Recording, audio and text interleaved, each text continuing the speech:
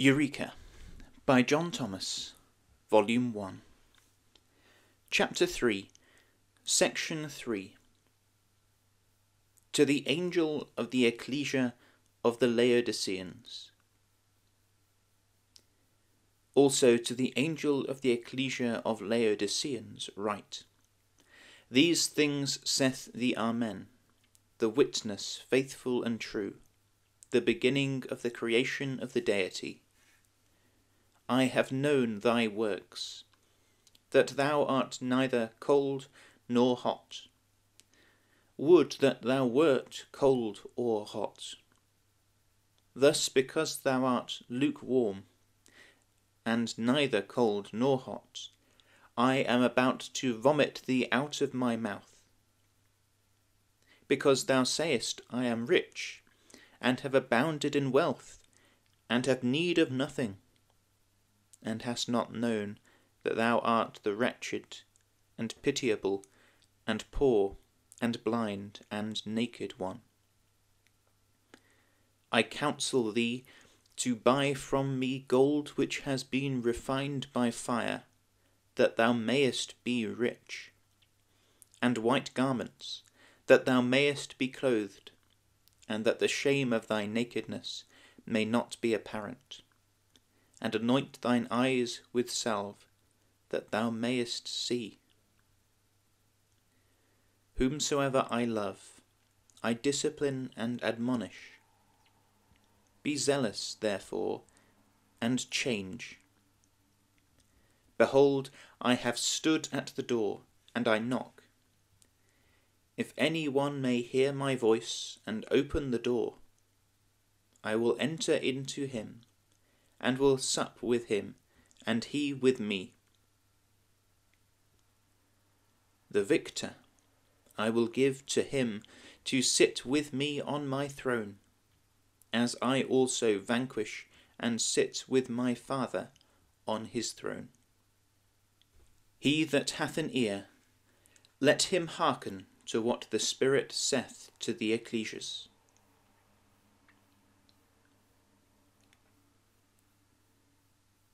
Topography of Laodicea. Laodicea, the city of the seventh Ecclesia addressed by the Spirit, lay south of Philadelphia, in the way to return to Ephesus, so that it will be found, upon an inspection of the map of Asia Minor, that the 7 ecclesias laid in a kind of circular form, so that the natural progress was from Ephesus to Smyrna, from Smyrna to Pergamos, from Pergamos to Thyatira, from Thyatira to Sardis, from Sardis to Philadelphia, from Philadelphia to Laodicea, and from Laodicea round to Ephesus again, from which it was distant about 42 miles south, which is the method and order the Spirit hath observed in addressing them. That there was a flourishing association of believers at Laodicea in the 1st century is evident from Paul's letter to the Colossians. In chapter 4, verse 15, he exhorts them to salute the brethren which are in Laodicea, even Nymphas, and the ecclesia which is in his house. He appears also to have written especially to the Laodiceans, for he tells the Colossians to read the epistle obtainable from them. The ruins of the city show it to have been very large, situate in a volcanic region upon 7 hills, and encompassing a large space of ground. Some notion may be formed of its former greatness and glory from 3 theatres and a circus which are remaining, one of which is very fine, as it was capable of containing about 30,000 men, into whose area they descended by 50 steps. Laodicea is now called Eski Hisar, or the Old Castle.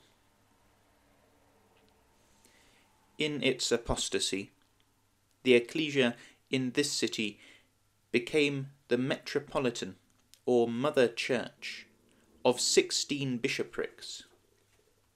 Yet it is now desolate, and not so much as inhabited by shepherds, but is become a habitation only for wolves, foxes, and jackals, a den of dragons, snakes, and vipers.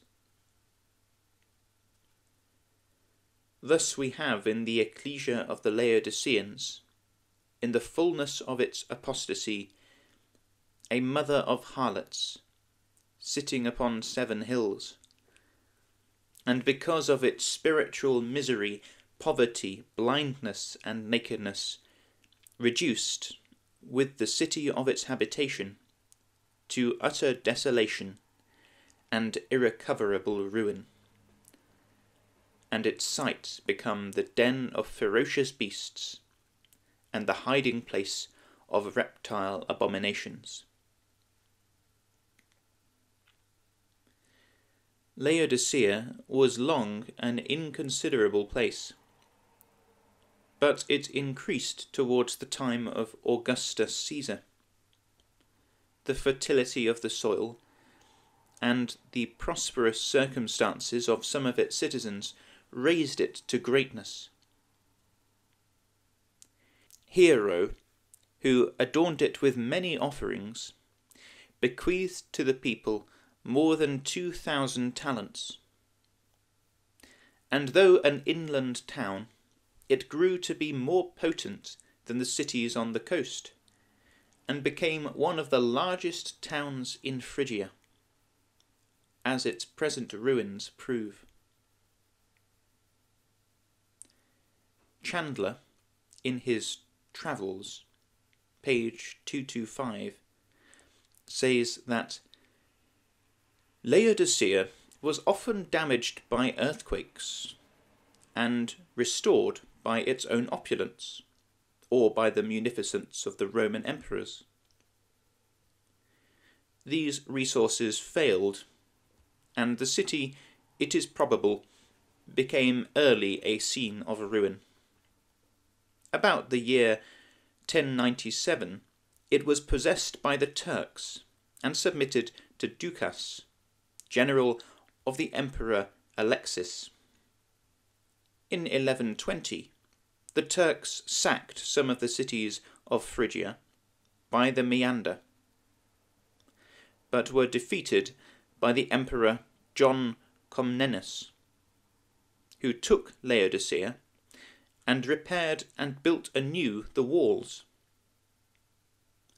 About 1161, it was again unfortified. Many of the inhabitants were then killed with their bishop, or carried with their cattle into captivity by the Turkish Sultan.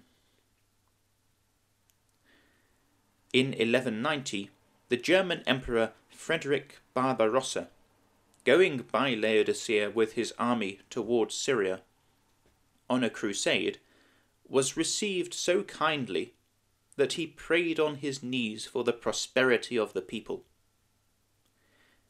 which prayer, as the future proves, was of no avail in heaven, for about 1196 this region with Caria was dreadfully ravaged by the Turks. The Sultan, on the invasion of the Tartars in 1255, gave Laodicea to the Romans, but they were unable to defend it, and it soon returned to the Turks. We saw no traces of houses, churches, or mosques. All was silence and solitude. Several strings of camels passed eastward of the hill, but a fox, which we discovered by the ears peeping over a brow, was the only inhabitant of Laodicea.